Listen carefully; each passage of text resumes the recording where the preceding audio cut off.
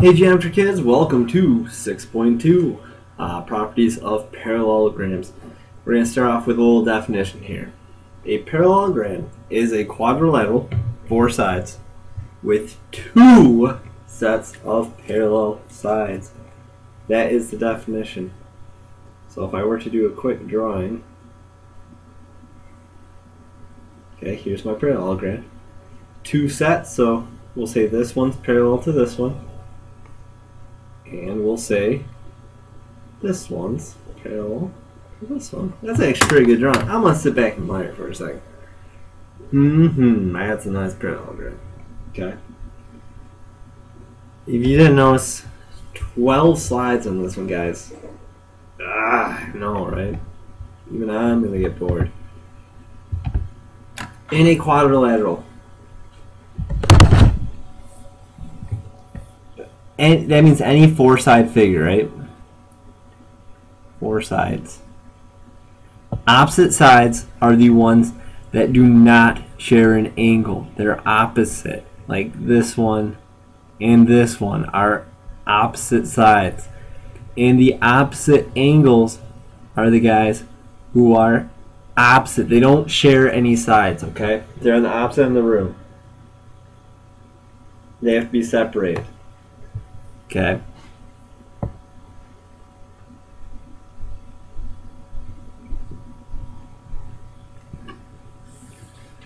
Okay, let's get some things here.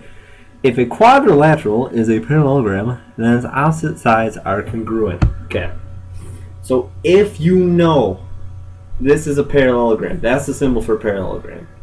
It kind of looks like a parallelogram. You know, you can just draw a little boom. Well, that's terrible, mister. Let's try again. You can draw a little boom.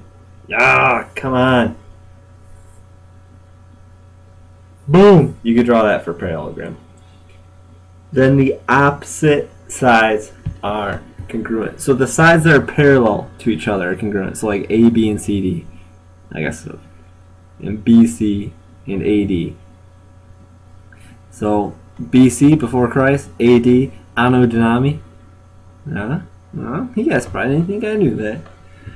Silly gooses. Okay. Angles of a polygon that share a side are consecutive. This is a different one now. Consecutive means like C and B, they share that side. They're on the same side.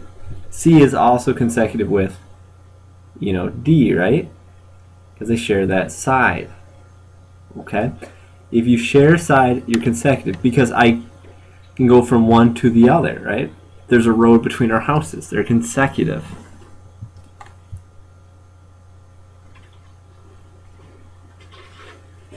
So let's see a different theorem. If a quadrilateral is a parallelogram, then consecutive angles are supplementary, means they add up to 180. Think about this, guys. I'm gonna really blow your mind. These are all parallel lines, right? Parallel lines crossed by transversal. Same side interior angles add up to 180 degrees, right? So B and C add up to 180. Another thing I want you to think about. For quadrilaterals, for parallelograms, big angle plus little angle, that's his rap name, equals 180. Okay? So the big angles plus the little angle equals 180. Okay? Let's take a look at this guy. It's a flower thing being powered by a flower. I don't know. I don't know what this is. It's strange, very strange. So, it's a perpetual motion device. If this angle is 64, what is P? Well, P is going to be 180 minus 64, because they add up to equal 180, which is, which one is it? 116.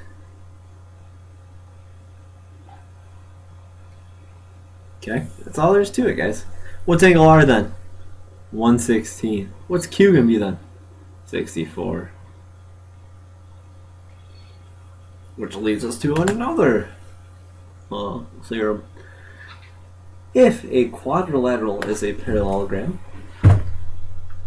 then opposite angles are congruent. So like B and D and A and C are congruent. So again, little angle is congruent to the little angles. And the big angle is congruent to the big angle. Okay, and the big angle plus the little angle equals 180. Again, parallel lines, guys, crossed by transversals. That's where these theorems are coming from.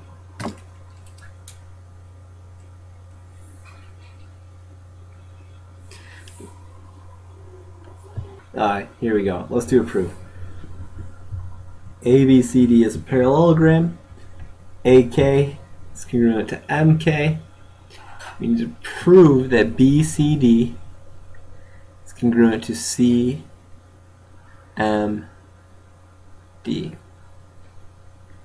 This is a tricky one. It's a tricky one. So first we're going to start with our given. Okay. Now, what can we do with that? What do you guys know about this angle, angle BCD, and angle A? That's right, they're congruent. So angle A is congruent to angle BCD by definition of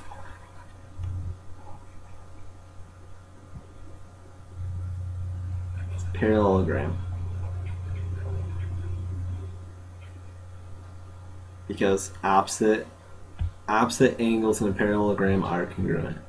I should probably make you write that one. Yeah, well, maybe you should. Opposite angles in a parallelogram are congruent. Okay. Now, here's the tough one that is, I think, going to be the hardest one for you guys. These two big sides are congruent, right? So what do we know about KAM? I'm sorry, what do we know about angle A and M? That's right, they're congruent. Because they are an isosceles triangle. See how it's all coming together, guys? Where your base angles of an isosceles triangle are congruent. Now, if A equals BCD and A equals M, how can we get BCD to be congruent to M? Well, you're making a train.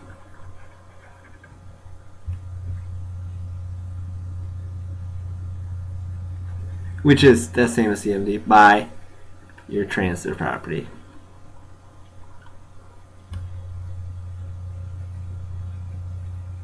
Okay, and that's it. That's all there is to the proof, guys. Not as bad as what appeared. We got more theorems. Check out, we got plenty of times. If ABCD is a parallelogram, and I draw diagonals in it, which means lines that go like this, then they bisect each other. They cut each other in half. They are not congruent though, but they cut each other in half. Okay.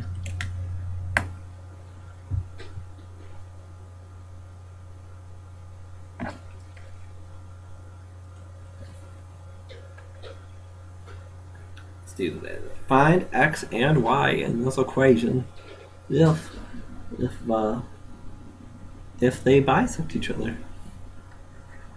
Okay, so 3a. This is a tough one. So I know that ST is congruent to QT, right?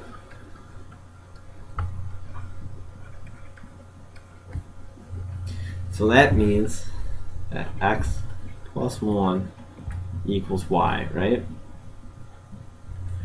I also know PT is congruent to TR, right? So 3y minus 7 equals 2x. What do I do? What do I do? You guys remember substitution? I can take that and plug it in for y, right? I can take x plus 1 because it equals y. So wherever I see a y, I can plug it in. So I end up with this 3 times x plus 1 minus 7 equals 2x. So what do I get here? 3x plus 3 minus 7 equals 2x.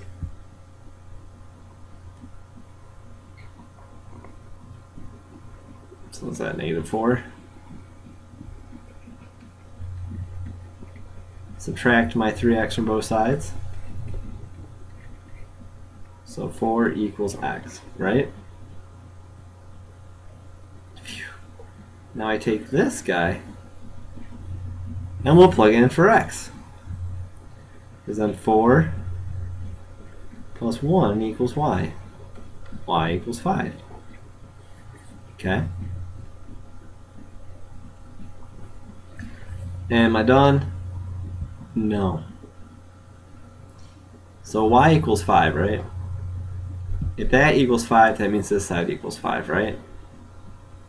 So that means SQ equals 5 plus 5, which is 10.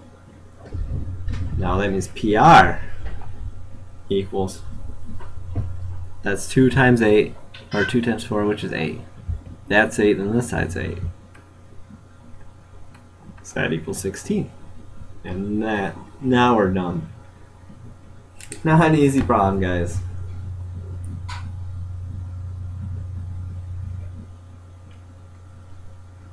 Last theorem. Well, it basically says if you have parallel lines and you have a transversal that goes across them, it cuts that transversal. If it cuts one of the transversal in equal parts, it cuts any transversal in equal parts because they are equidistant from each other. Sorry about that, we had some baby issues. Let's take a look at what that means. Use the problem and figure out problem 4. If EF equals FG equals GH and they all equal 6, and AD equals 15, what is CD? Well, if this is cut into congruent parts, this one's cut into congruent parts, okay? If your total's 15 and you cut it into 3 equal parts, each one will be 5. And that's it, guys. That's where we'll end it.